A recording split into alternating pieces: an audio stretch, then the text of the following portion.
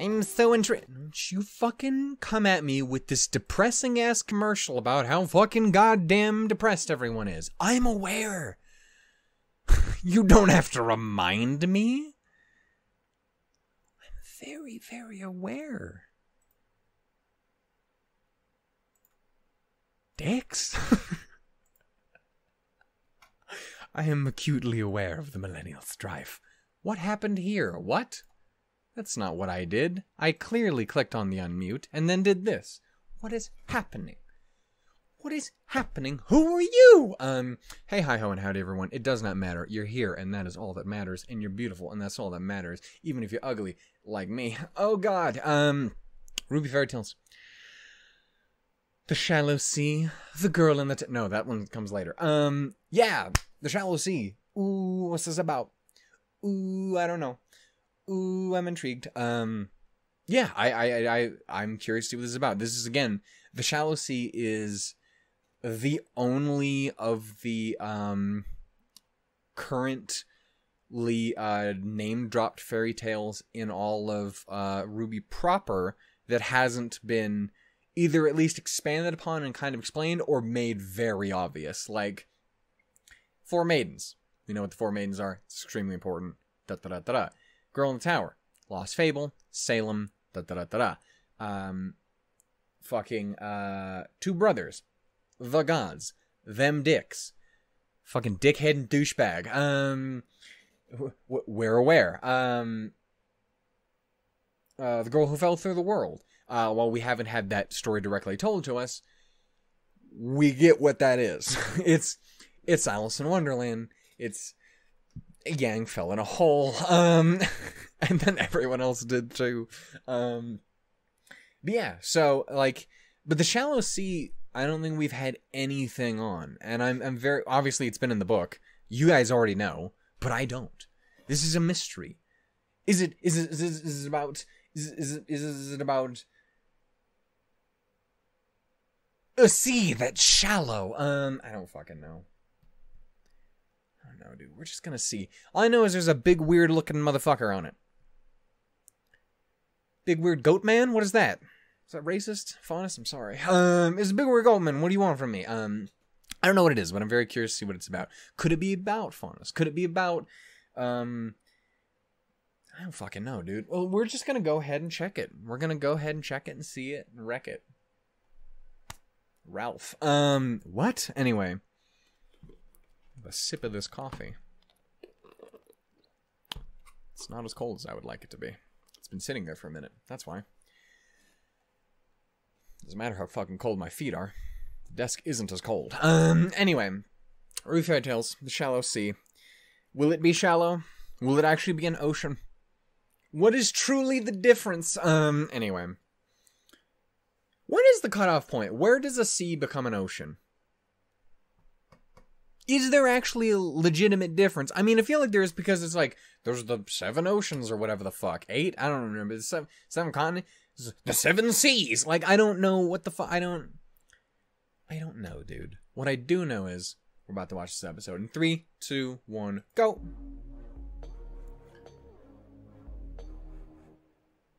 No. That was a little late. Oh, I should probably turn the video on, huh? Faunus parents entertain their children with bedtime stories about where they came from. We are special, it is the Faunus. We were chosen. But chosen by whom? The god of animals traveled all over Remnant, seeking those who were a little more than human, and invited them to sail to the Shallow Sea to discover their destiny. You did not fit in where you came from, but I know who you are. Leave this boat. Enter the water. It will wash your old life away and show what you've always been just below the surface. You belong here. You are home. Oh, I'm fucking so intrigued, dude. Some of the people leapt at the chance the god offered.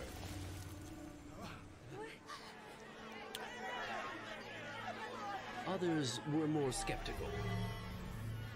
Though the sea did not touch you, it has revealed your own shallowness. fables often teach lessons, such as the importance of looking beneath the skin. But for Faunus, the story of the shallow sea does something more vital.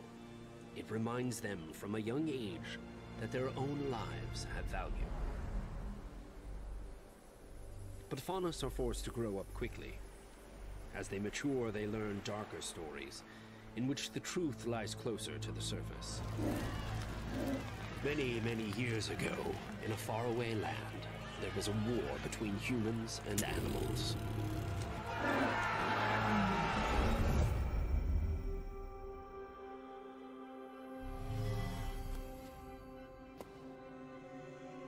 Why do you fight each other? Are you human? Animal? I am neither and both. Why are you fighting? They are not like us. Why must everyone be the same? We worry about what they might do to us. So you have something in common, after all. Judge not what you fear others. Oh, this is already like one of my favorites. I'm so fucking I'm so intrigued. Humans are even more capable of destroying things than they are at creating. Animals are stronger than us, but they will not join us in fighting the Grimm. You tried to control us. Why should we risk our lives to protect yours? The Grimm have never bothered us. All we want is to be free. You are too wild. You must be tamed so you won't steal from us. All we want is to live in safety and in peace. You assume the worst about one another, but you are more alike than you know. If only you could see your best qualities as I do, and embrace your differences. I can end this conflict here, but only if all submit to my judgment. So spoilers, if you do this, it definitely doesn't end the conflict. I've seen the rest of the show. It actually makes it a bit worse, arguably. We accept your judgment. But it's a cool idea. I think it's a compelling story. It's interesting. Also, the god of us, then that's a whole other being, presumably, not related to the other two? I don't know. Do we see him in Volume 9? I don't know. I'm so interested. I'm so intrigued.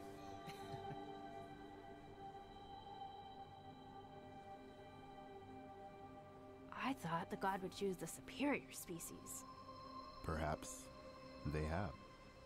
Were you human or animal before? It doesn't matter anymore. I can see so far. Look, I'm so strong. I'm walking like a monkey. Seems we are neither human nor animals now. Then what are we? Better than both. And it seems we now have a common enemy.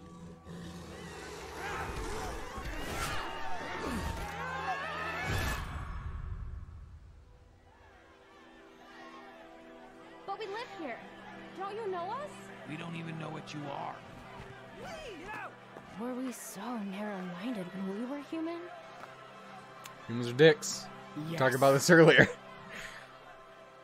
And so the Faunus left in search of a place they could live peacefully together, where they could become the best versions of themselves. These fables may seem fantastic, yet they reflect the real and unfortunate history of conflicts between humans and Faunus. Yeah. And though different versions of the same story, they have some things in common. Faunus leaving behind their old lives to create a new future for themselves, as well as the notion that humans and Faunus need each other to survive.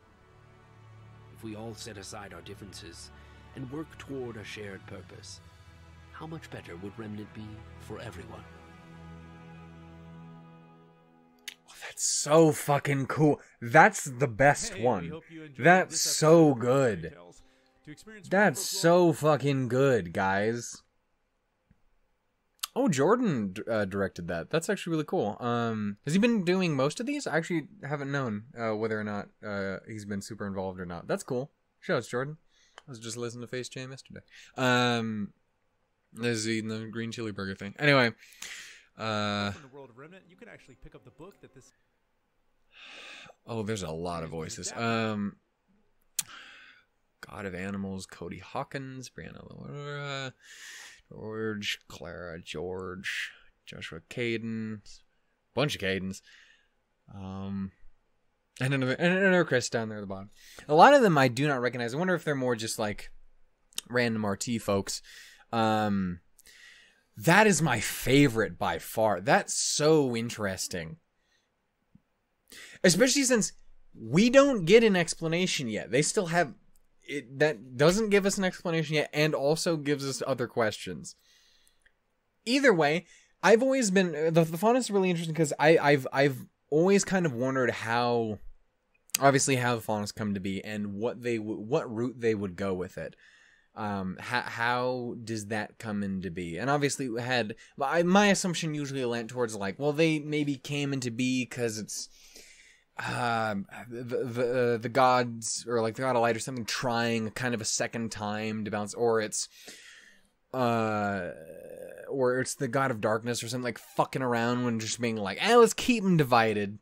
Let's make it hard for them to figure this shit out before we come back. Like, I don't know, but I really like either of these two takes are interesting, because like one obviously is the first. You have like, well, it's the shallow sea is like, it's the sea to see through what is skin deep, like what matters deep down and stuff like that. And like, yeah, sure, that's what you look like in real life, or that's what you look like on the surface. What does that fucking mean? It doesn't matter you have fucking cat ears or you got a monkey tail or whatever the fuck. It doesn't matter. You're still a human deep down.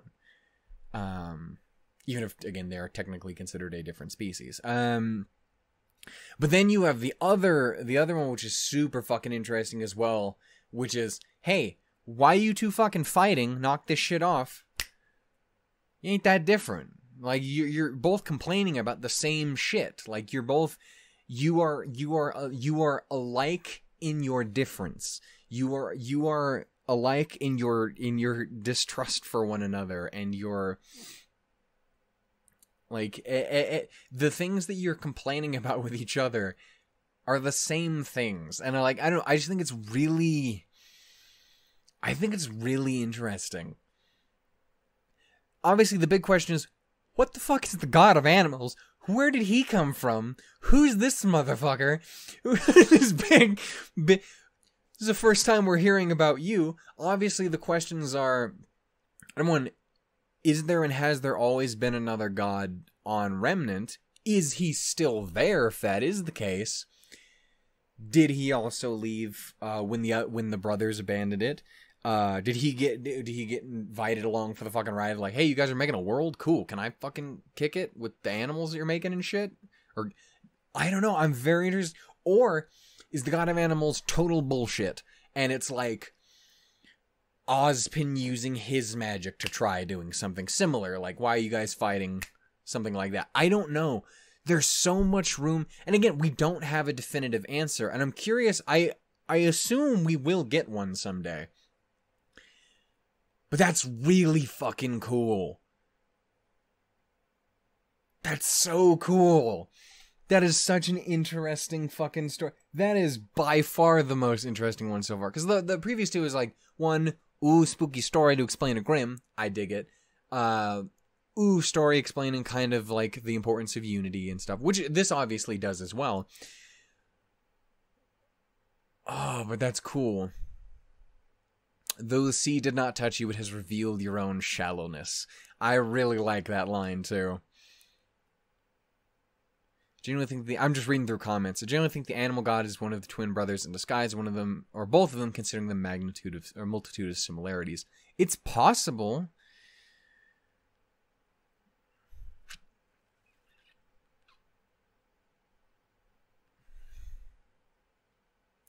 And again, the question is maybe the god of animals in Volume 9, and maybe we see that, and he's there, and you fucking introduced to him, and maybe it's like, yeah, the other two kind of suck balls, right? What's that about? Maybe we work together because they're dick. Like, I don't know. I'm so fucking intrigued, dude. That is so fucking cool.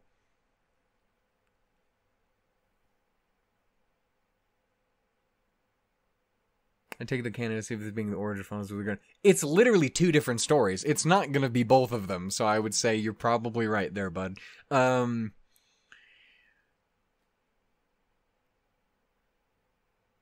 I'm so intrigued.